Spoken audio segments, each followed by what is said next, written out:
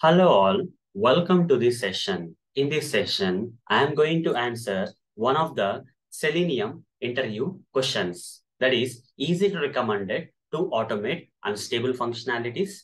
Let me answer.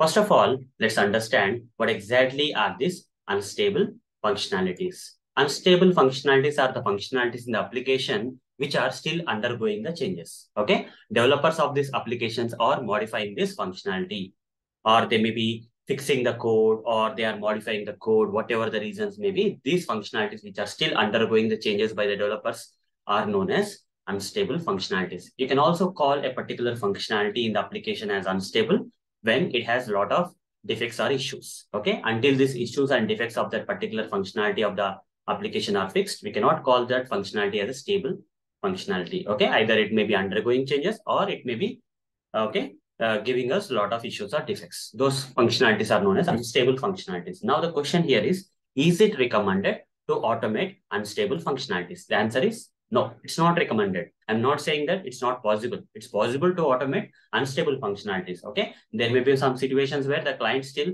even though the functionality is unstable, the client, the client may be asking you to still automate it. Okay, so that kind of situations you may come across in real time, but it's okay. Okay, you can go and automate if the client says, but you can educate the client saying that, okay, it's not a good idea to automate the unstable functionalities. If the client doesn't listen, then go and automate it. There's no problem in that. Okay, but it is not recommended. Okay, education is fine, but the client, forces you to do so, you have to do it. Okay, there's no other way, right? So it's not recommended, but it is possible. Okay, so why it is not recommended to automate the unstable functionalities in the application?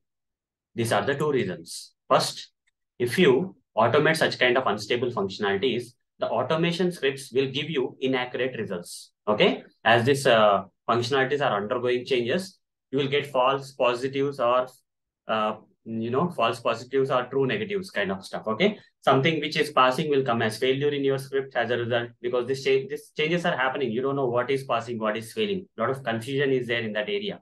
Okay, so your automation scripts may not be able to give you proper results. Sometimes the scripts will fail, and you go and check in your application why the scripts are failing, and you will see that the code changes happen, and that looks very good.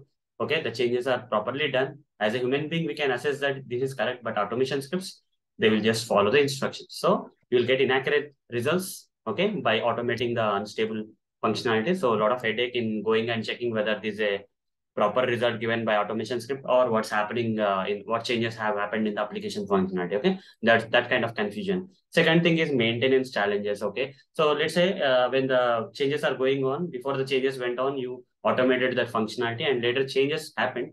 Again, you have to go to the same automation script and modify it according to the approved modified changes. Okay, you have to keep on modifying. Okay, until the application functionality becomes stable, the maintenance is very high, where you have to modify your automation script again and again and again and again.